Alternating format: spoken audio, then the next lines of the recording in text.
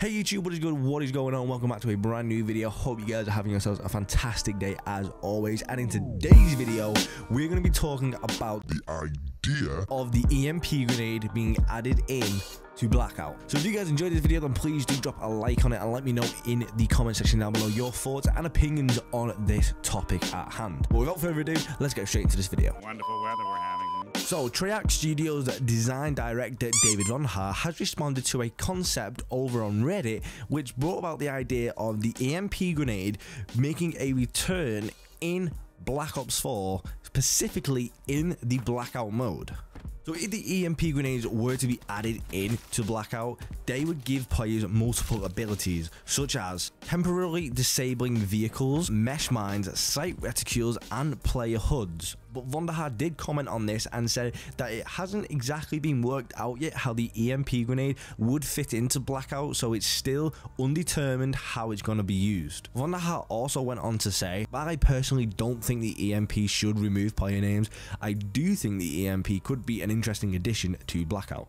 It's on the schedule, but a bit downstream and lower priority than some other things at the timing of writing this, and like anything, subject to change. So you all understand how this works. How I personally feel about anything doesn't determine or guarantee how something will work. It's always a team effort. So to summarize what that just meant, basically EMP grenades are coming to Blackout, but they're a bit lower in the priority list and they might not make them in, but it is on the list of things to add to the game. So for the people out there who wondered what he was actually commenting this on, the Reddit post was actually a load of significant changes that will be made to player equipment in the game, such as the ongoing debate of concussion grenades and how OP they are, and cluster grenades. And now to give my 2 cents on the EMP situation. My personal opinion is that the mesh mines, the sight reticules, and the player HUD being disabled, that is fine with me.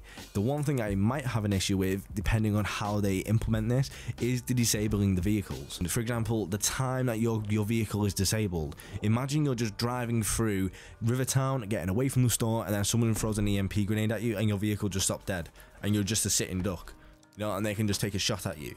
You know, it's not really giving you a fighting chance, to be honest with you, if it's just going to disable your vehicle and then you're just like, wait, what's happened?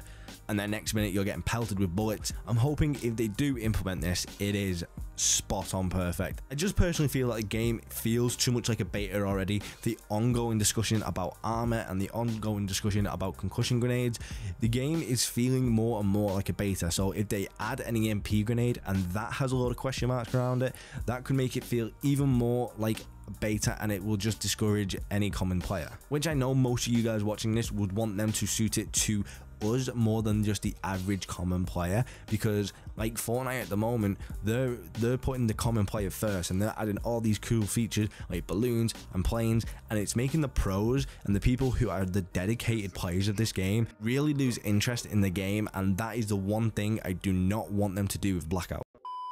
Well guys, that is my 2 cents on this. Make sure to head down to the comment section to discuss this idea and let me know what your thoughts and opinions are on the EMP. And whether or not you enjoyed this video, please do give it a rating with a thumbs up or a thumbs down. I would appreciate that. It lets me know that you guys are enjoying these videos, whether to make more or less of these type of videos. And if you're new around here, then make sure to hit that subscribe button. But guys, that has been it from me. I hope you guys have yourself a fantastic day, and I shall see you guys in my next video.